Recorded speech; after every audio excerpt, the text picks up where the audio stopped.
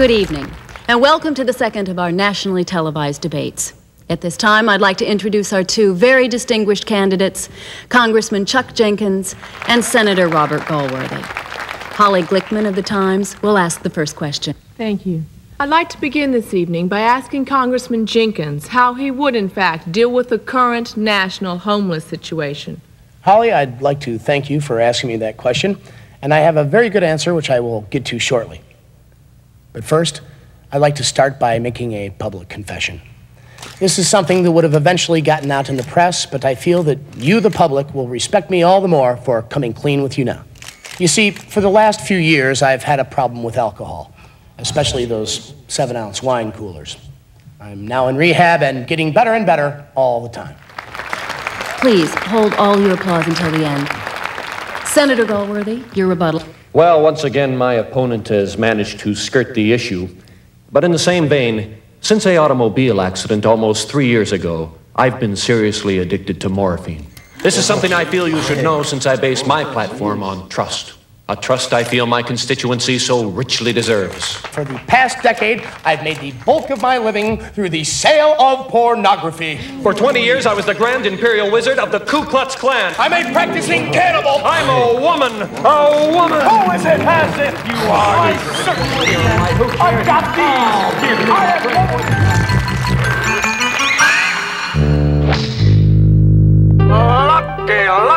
Looky, step right up and see the show. It's Second City's life as we know it. Don't be shy, come inside and take the ride.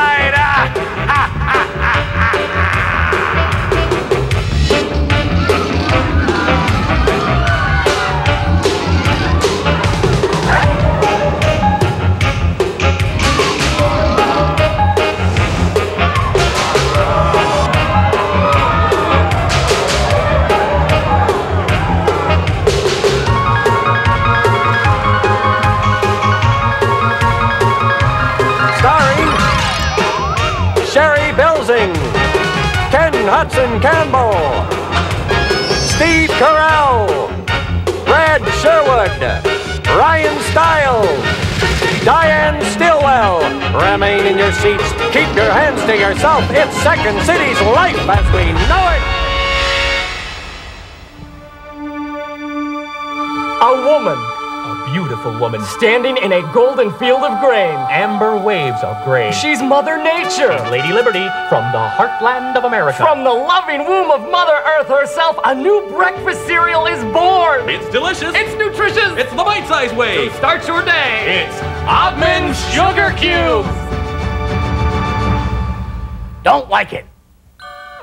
Okay. No problem. New concept! Rest assured, Mr. Ogman, when you hired us, you hired the best ad agency around. We've got ideas coming out of our, tell me your idea, Jay.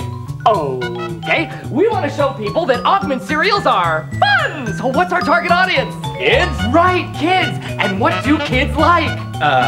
Rap music! Brilliant! Kick it! Well, it's fine. No line. Eat Ogman Sugar Cubes at breakfast time. You should, cause it's good. It's the Def Jam buggin' new breakfast fun. Yo, Ogmans! Yo, Ogmans! Yo, Ogmans! Give me space. Stop crowding the man, Jay. No, space. Kids love space. Oh, outer space. It's like you read our minds, sir. Yeah, and dinosaurs. Space and dinosaurs. New concept. Take it, Michael. All right, we want to start off with a big promotion, sir. Inside every box of sugar cubes is a pair of 3D glasses. Because the commercial is in 3D! Yes, and it starts off with a giant bowl of sugar cubes flying through the galaxy! Oops. He's dead. Dead? You killed him. Oh, we're pointing fingers now, are we? Let's not panic here. It was an accident. Look at his head. Who's gonna think that was an accident? Okay. No problem. New concept! Okay, who's our target audience? The police! Right, and what do police look for? Clues! Right, so we make it look like an accident. Okay, he loves the campaign we're presenting, so what he does is he goes to the bar to get a drink. Brilliant! What? He overindulges. KL, are you sure you want that drink? I want it! I need it! Look out for that bubble in the carpet, KL. What are you doing? Who's gonna believe he accidentally smashed his head against the desk 18 times? New concept! Out the window!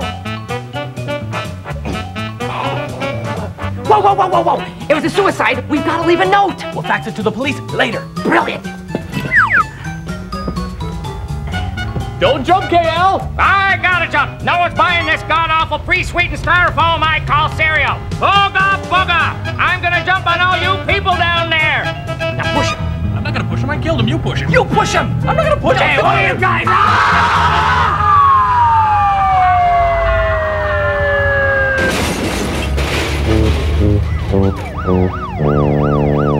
New concept. He'd been watching Birdman of Alcatraz. He thought he could fly. He couldn't fly, though. He had feathers glued to his back. It looked like ketchup on his face.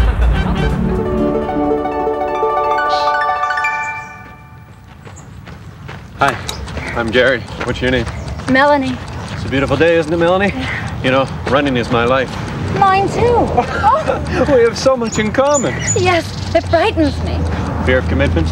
I've been hurt before. I know how you feel. Hey, let's have dinner tonight. Sure, why not? Something romantic? I've got the perfect place. Guido's. Do you believe this? I can't imagine us ever disagreeing on anything. And after dinner, we'll take a drive out to my beach house. Gary, I'm not ready for that. A man has his needs, Melanie. Give him time. All right, this weekend, let's go away. I want to, but I've got the business thing. Is work more important than us? Look, don't make demands on me. All right, forget I mentioned it. Come on, don't be angry. I'm not angry, just run. Oh, so you're gonna sulk. I know you. I'm not sulking.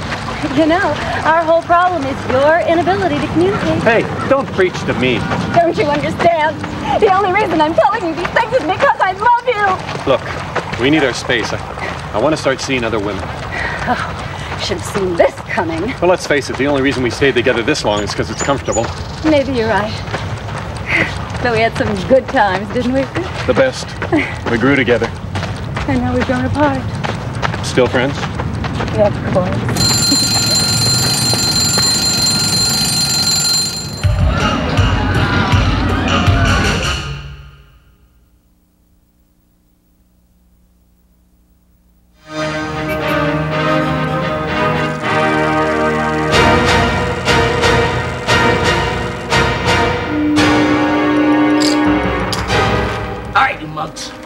Here's the blueprints for the bank. Now let's plan the job. The way I see it, we knock it over Friday, 6 o'clock. Closing time. I got a problem with that, Rico. What do you mean? Problem? Betty and I got a Lamaze class at 7:30. You hear that, Rocky? Tough guy don't care's got Lamaze class. Yeah, Friday's no good for me either, Rico. Debbie works late and I gotta mind the kids. Why don't you get some live-in help like we got? That ain't for me, Duke. No stranger's gonna raise my kids. I couldn't handle the guilt. Yeah, Betty and I had some guilt over leaving Brian with the nanny, but we worked it out with our family therapist. Oh, yeah? I would like some guilt over this bank job if you jokers don't mind. You know, speaking of jokers, I need a clown for Nicole's first birthday on Saturday. Oh, you know a good one, Duke? Don't be a sap, Rocky. You're never gonna find a party clown at this late date. There's a 6-month waiting list. I have been waiting 6 months to pull this heist, see? That's it. Oh, hey, don't be a fool here, Rico. Let's talk about it. Talk, that's all you guys want to do is talk. Yap, like a couple of dames. It's tough having a career and a family, Rico. You wouldn't know. You're a single man. I'm staying single, too. I'm pulling this job alone. Do me one last favor, Rico.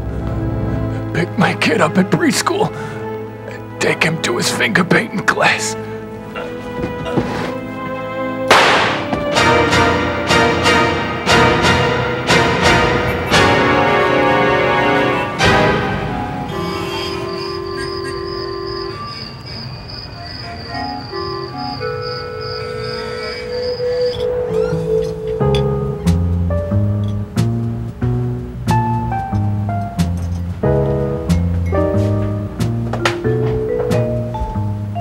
How you doing, Mr. Neff? Usual? Yeah, thanks, Joe. Say, Mr. Neff, You're not like the other barflies around here. I mean, you know, you got a head on your shoulders. So? So I was wondering, you know, how come you, you know, hit the skids? Well, it's a long story, Joe. It'll require a flashback. Well, that's what we're here for, huh? Well, I still can't believe it happened. It all started just 3 months ago. Yeah, I was a hot-shot broker with a firecracker in my pocket, on my way to the top. So I'm heading to the office one morning, same as usual. Don't ask me why, but that day I stopped to watch one of those, you know, street mimes. Well, he was having some fun with the crowd, and I gotta admit I was getting a laugh or two out of it myself.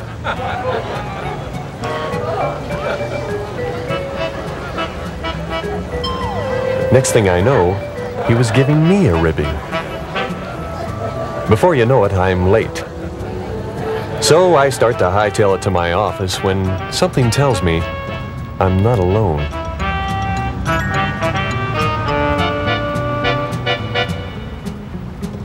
This guy was sticking to me like a summer cold. Now, fun is fun, but to be honest, he was starting to get on my nerves. I arrived at work thinking I had lost the pest. I was wrong. Now, people, if you could all turn to your cost analysis reports as prepared by Mr. Neff. Where's Mr. Neff? Oh, sorry I'm late. It's not really very important. If you'll all just open your report to page 18, I think you can see. Mr. Neff, this is a place of business, not a circus sideshow. Well, the mime. Well, I can explain that. You see, I was on my way to work this morning, you know, usual route. I thought I'd walk instead of drive because I've been having a little problem with the... Well, they didn't understand, Joe, and now I was out of a job. At that moment, I felt completely alone in the world. Well, almost. No matter how hard I tried, I just couldn't shake the little guy, and it began to affect my marriage. Needless to say, Betty left me the next day. Now, from that point, my life... It was just 2 weeks ago. A shot rang out, a baby cried, a woman screamed. Hey, buddy, don't you see I'm serving this guy here? Give me a minute, huh? Go ahead, Mr. Neff. From that point, my life made a beeline for the drain. Finally, I couldn't take it anymore. The way I saw it, there was only one way out of this jam. If you got anything to say, say it now. And what's Mr. Pasty-Face do? He mimed for his life. But I wasn't buying it. Where's the violins, I said. But I couldn't do it. Me. Eddie Neff. Too soft to kill a street mime. Next thing I know, it's morning, and he was gone. Well, I felt relieved at first, but here's the kicker, Joe, the twist in the plot. I missed the little guy. You see, we had a lot in common. We liked to do the same things. I got tipped off to a certain after-hours joint, you know, where a lot of mimes go to unwind after a tough day. I'm looking for a street mime. Skinny guy, white makeup, black leotard.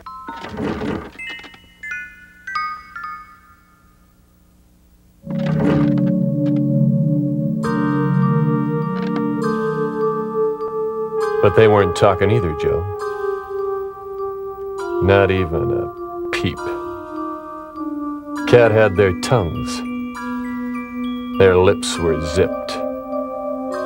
By now, I recognize the old silent treatment. Who was I kidding? It was over. I'd never find him. Probably for the best, huh, Joe? Well, that's one for the books, huh, Mr. Neff? Well, then last Thursday, I was minding my own business. I didn't know what came... Hey, Mr. Neff, don't you think you've had enough for one night? Please, Joe. One more flashback. It's closing time, Mr. Neff. I'll call you a cab. No. That's okay, Joe. Hey. Thanks for listening. Anytime, Eddie. Anytime.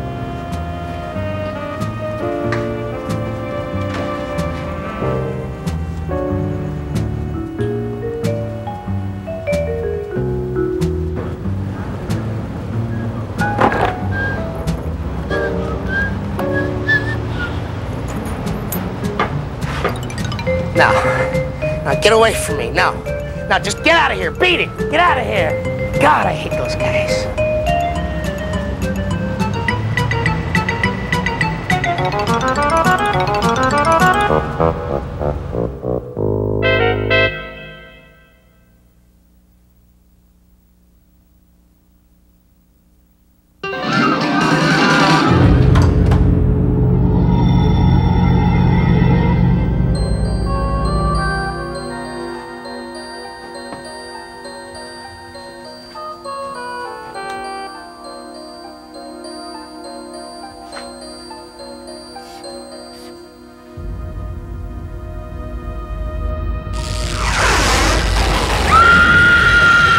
Don't scream! Who are you?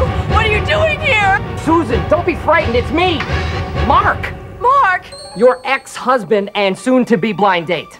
What? What are you talking about? Listen, we don't have much time. In a nutshell, I'm from the future. Susan, listen! Stop it! Any minute now, your date, Mark Pritchett, will knock at that door. I'm him 6 years from now. Or rather, he's me 6 years ago. You're him. He's you. Exactly. And I have come back from the future, Susan, to warn you. Nip this thing in the bud right now. What? The date? It's gonna be that bad? No, it's going to be great. We're going to have a lot of great dates. It's what comes after that's so awful. The rotten marriage, the lies, the infidelity. What lies? Whose infidelity? Financial ruin, lawyer's fees, psychiatrist bills for the kids. Kids? Okay, that's me. Remember, don't believe a word I say. I'm superficial and scum. And whatever you do, don't tell me you saw me. Susan, it's nice to finally meet you. I'm Mark, and these are for you. Excuse me. What, am I here? You're outside. What are you waiting for? Go break my heart.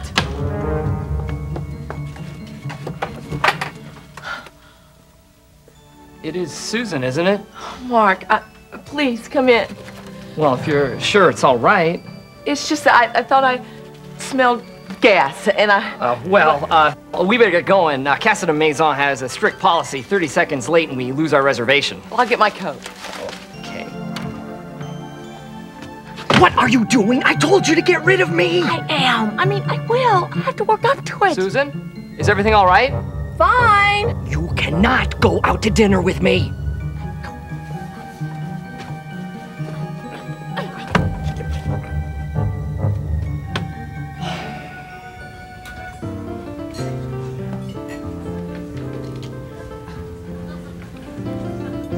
You know, Susan, it's not often I meet someone I can really talk to, but you're terrific.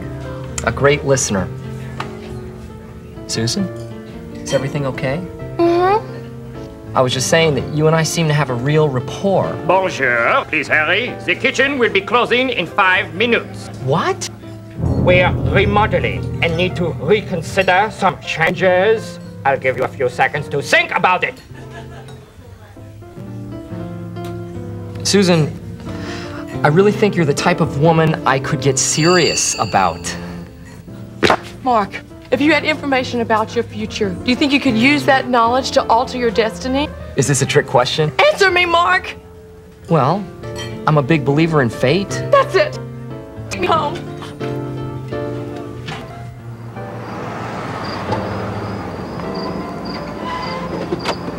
Please don't walk me to the door. Okay.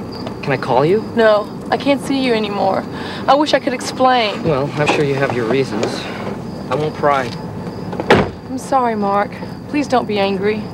I'm not angry, Susan. Disappointed. See ya.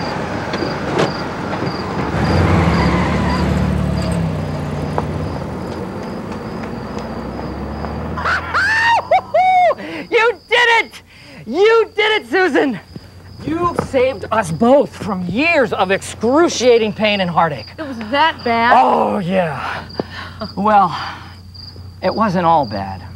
Actually, the first 3 years were pretty nice. What went wrong? We made mistakes. We stopped communicating. I slept with your sister Barbara. What? And your sister Debbie. You scum! You're right, I know. Hey, your sisters were always coming on to me. I was lonely, I finally gave in. Midlife crisis, I guess. Sue me. Oh, right, you did. You mentioned kids? Oh, yeah. Joey and Melissa. My, family thinks that Joey's a spitting image of me when I was his age. Personally, I think he looks a lot more like you. Or would have. I guess I won't see them when I get back. Can I have this? Sure. Why not? Well, I better be getting back now. Goodbye, Susan. Mark, wait! How were you able to time travel like this? Oh, I just rewired an old 8-track tape player. Really? Gullible.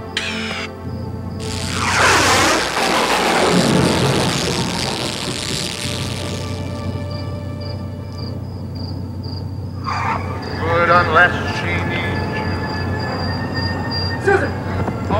Susan, I'm not one for making grandstands. I don't care if there's someone else. I don't care if you're really a man. I like you. Couldn't we just go someplace and talk?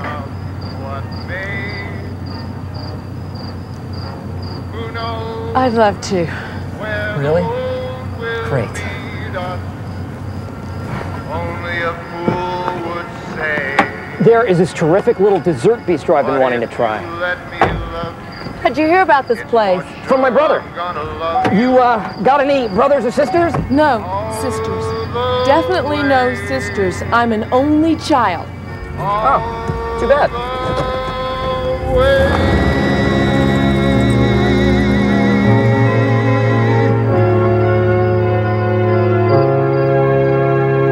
Life, what a gas. It's a trip, hey, it's a ride. Come and S-double-E, what's inside? You've got phone mail and faxes, sex and weddings, junk bonds and taxes, gangland bloodlettings. It's birth and it's death and it's all of the rest. It's one marvelous party, but you're just a guest. You've got one shot, so baby don't blow it. Can't pay your dues, guess you'll just have to owe it. It's life, Jack, life as we know it. It's life, life as we know it. It's life as we know it.